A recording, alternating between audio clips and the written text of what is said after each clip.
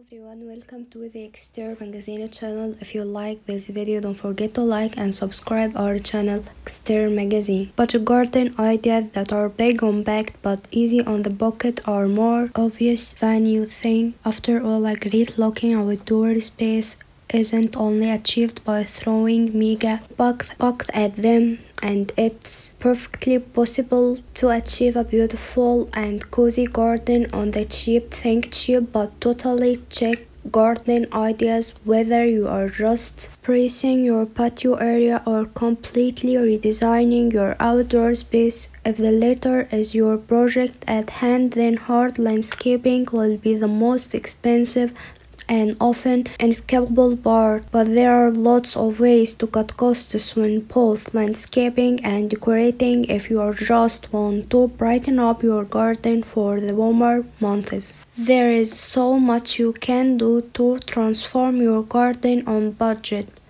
Planting is far the cheapest and easiest way to add color and interest, and then it's all about getting creative and more hands-on with the rest of your outdoor space. To point in the right decoration, we have gathering our best cheap gardening tips below, along with more advice from professional horticulturist, landscaper, and garden designer. Planting colorful flowers in pots and containers is a really budget-friendly way to decorate a garden. Flowers are inexpensive, decorative, and are often the first thing that guests are drawn to.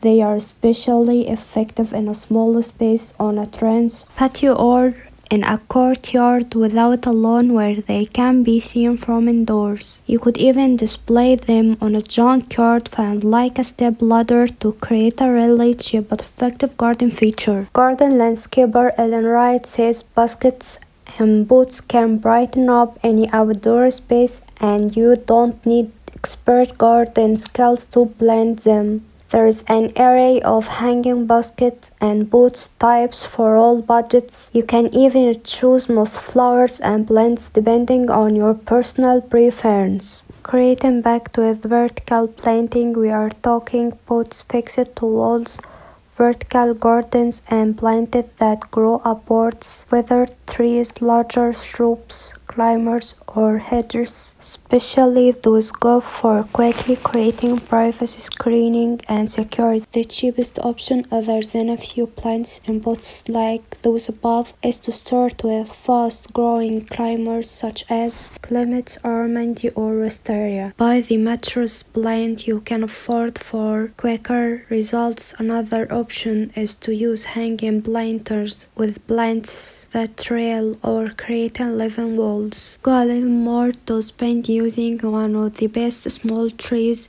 to create a ceiling for your garden.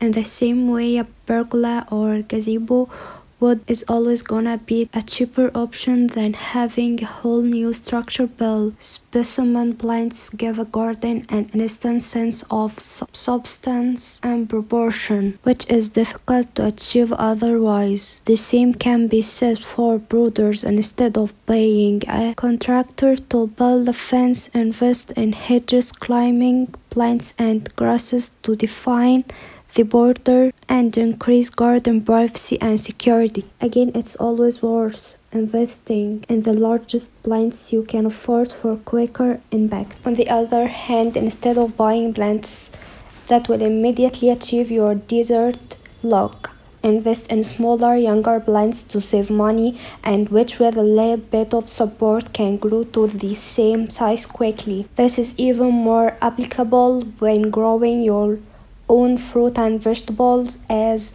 growing from seed is much more cost effective and higher yielding than buying lots of starter pots from garden centers. Horticulture and landscaping lecturer Julie Kirkpatrick says it can be very tempting to go on the local garden center and buy the larger, more mature plants so you can get an instant effect. Young plants are cheaper and grow reasonably fast with the right care. They also adapt far quicker to the environmental conditions specific to your garden. Mature plants look great in the short term, but they might take so long to settle that younger plants will catch up and may even overtake them. Remember to use a mixture of gold value shrubs, including those that will flower fruit or have interesting autumn.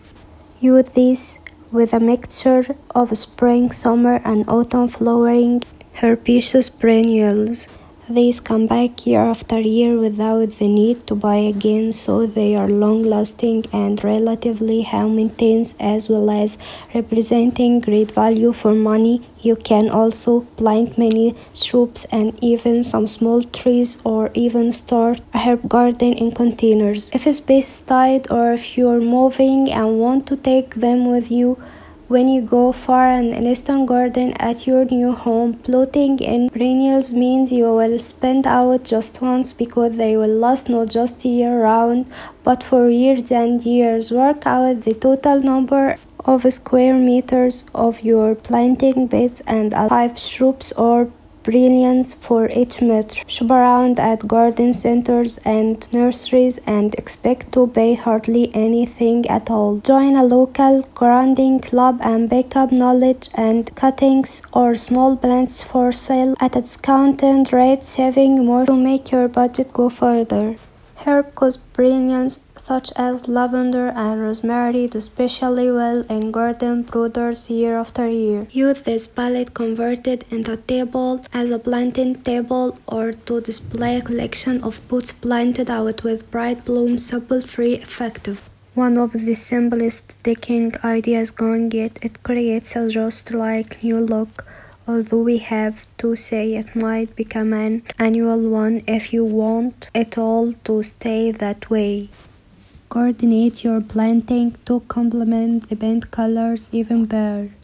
How nice are the garden floor tiles in this garden? The good news is they are not expensive or designer. In fact, they are ugly concrete tiles that have been painted with specialist exterior floor paint to give them an on-trend resi look. Costs barely £1. Demolition and site clearance can cost a lot, especially if access is tricky and work needs a lot of clearance, and that have poor access might cost thousands. So wherever possible, DIY, reuse or recycle is key. An old concrete pad for a shed you have pulls down could be reused or used as a base for a deck. Garden designer Christine Barf explains, if you have old bits of slab and bricks, upcycle them into simple beds or small area for a pastry table and chairs. Bed them firmly into soil, checking their level with each other, and you're ready to go. Or if it's thick and the surface is sound, it could be the perfect subbase for attractive but inexpensive exterior tiles, as long as adding them won't raise the height so much that the damp-proof course of an adjoining house is compromised. There is always a way to reduce the costs of garden landscaping, for seating areas and solid surface is essential. But elsewhere, cheaper gravel or even bark will do. Both are easy to lay on landscape fabric to keep the weeds down, and you can break up a large area of gravel with oak sleepers or ground cover planting. Gravel is in fact one of the cheapest material for your garden, and you can learn how to lay gravel yourself. Barf explains, gravel and good quality wood membranes can make a very usable and relatively cheap path or patio. You don't need to have a hardcore base for lightly used areas. Just make sure the soil is compacted and reasonably level. Dry stacked stone or rendered blockwork costs less than face brickwork, while western red cedar decking is cheaper than other decking timber and works just as well. Remember, a large overall sum for a redesign doesn't need to be spent all at once. Implementing a design proposal can be phased as and when money is available. So in year one, construct the hard landscape, for example. such as the patio's walls and baths, build ponds, pergolas, and water feature unless they are built in year 2 and blind in year 3. Complex carved walls, fences, and patterns and paving cost a lot as they are tricky to create. Garden building materials are usually designed for simple spaces, and adapting them for different angles and curves will result in some wastages. Simple straight runs are far easier to build and usually look better, especially in urban and suburban gardens where unity between the garden and your home's architecture is important. Some garden layouts can be expensive to work with, and sometimes there is little above ground to show for the time and money you have invested. Go for a design that minimizes the need for extensive groundworks, foundations, and drainage. 1 or 2 level buttocks built into a slope for somewhere to sit a dining table or a couple of sun lounges could be enough usable space. Solutions such as decking are also useful, needing just a few foundations for the subframe, unlike paved areas which are either built on top or into a slope and are therefore much more costly. Lower costs can be more than 60% of a garden redesign, so spend time considering what you can do yourself, planting, laying a new low earthing kit from pergolas and arches, timber, raised beds, simple plumbing, even a deck are well within the scope of the DIY enthusiast. You should know your limits though. Paving, brick wall, extensive garden lighting, and features such as dry stone walls will need specialists. Choose local tradespeople to keep expenditure to a minimum. Use a check a trade to find a local tradesman at the best price.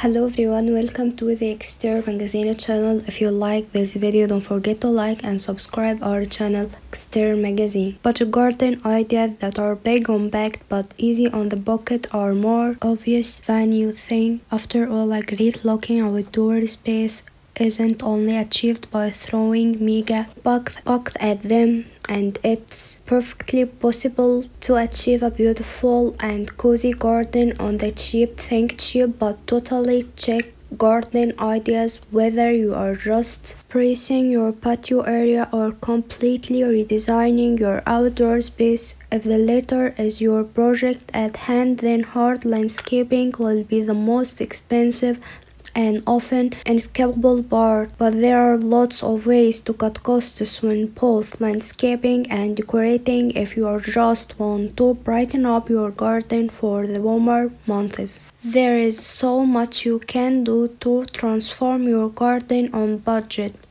Planting is far the cheapest and easiest way to add color and interest, and then it's all about getting creative and more hands-on with the rest of your outdoor space. 2 point in the right decoration, we have gathering our best cheap gardening tips below, along with more advice from professional horticulturist, landscaper, and garden designer. Planting colorful flowers in pots and containers is a really budget-friendly way to decorate a garden.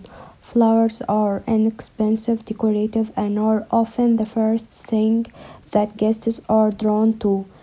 They are especially effective in a small space, on a terrace, patio, or in a courtyard without a lawn where they can be seen from indoors. You could even display them on a junkyard fan like a step ladder to create a really cheap but effective garden feature. Garden landscaper Ellen Wright says baskets and boots can brighten up any outdoor space, and you don't need expert garden skills to blend them. There is an array of hanging baskets and boots types for all budgets. You can even choose most flowers and blends depending on your personal preference. Create impact with vertical planting. We are talking pots fixed to walls, vertical gardens, and planted that grow upwards, whether trees, larger shrubs, climbers or hedges, especially those go for quickly creating privacy screening and security. The cheapest option, other than a few plants in pots like those above, is to start with fast-growing climbers such as clematis, armandi, or wisteria. Buy the mattress plant you can afford for quicker results. Another option is to use hanging planters with plants that trail or create living walls. Go a little